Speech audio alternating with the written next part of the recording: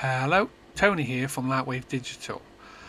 In this top tip we're going to be looking at the chamfer tool. So the chamfer tool bevels not only polygons but edges and points. So I've got this basic little car here, and what I'll do is just show you a quick example of how you can do that. So let's start with polygons. So I'm going to select the two polygons at the front of the car that's representing the lights. Go to the chamfer tool, and then I'm going to simply click to my right in my top view to chamfer the actual polygons. So if you see, you've got an oval shape. So that's how to use the basics of the polygons. So let's have a go at doing, let's say, edges. So let's think about what edges we want to do. So let's go to the back and let's switch to edges here at the bottom. Let's select just this edge, and I want to hold shift and select this edge here. So I'm selecting the bottom and top edge, and then go to chamfer, and again let's click and drag, and what we're doing is we're dragging and chamfering the actual edges, so we're getting a different shape at the back here like that. So that's how easy the actual edges are. But let's say we wanted to do the same with the sides here.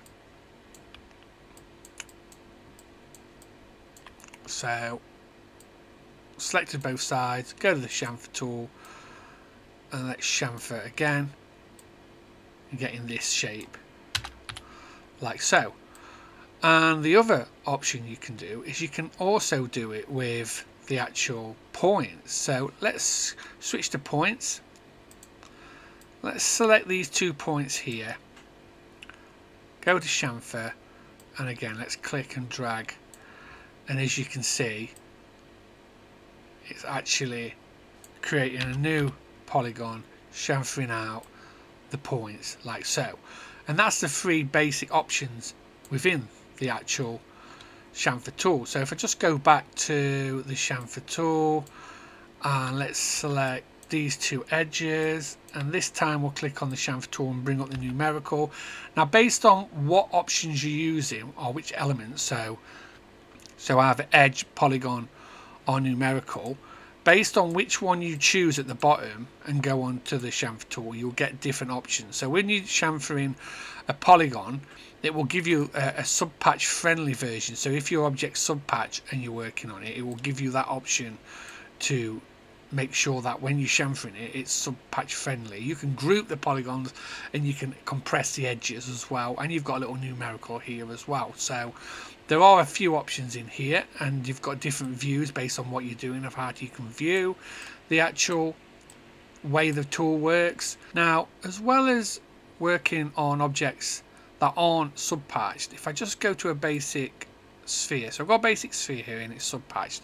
So let's go to make sure we're edges, and let's choose some edges, and I'll just show you how the subpatch in chamfer works. So I've got these edges, so let's go to multiply chamfer, and it's got subpatch friendly. So let's say I didn't have that on and I tried to chamfer it. Because the object's subpatch and you're trying to use the chamfer tool without subpatch friendly, it's not working. So if we click the subpatch, you can see it's keeping it subpatched and it's giving you the new chamfered objects, which means that once you've done that, you can then switch to your polygons. You could select these new polygons and then simply use maybe the thicken tool and then thicken that object and the new polygons out like so. And that's the basics of the chamfer tool. Thanks for listening.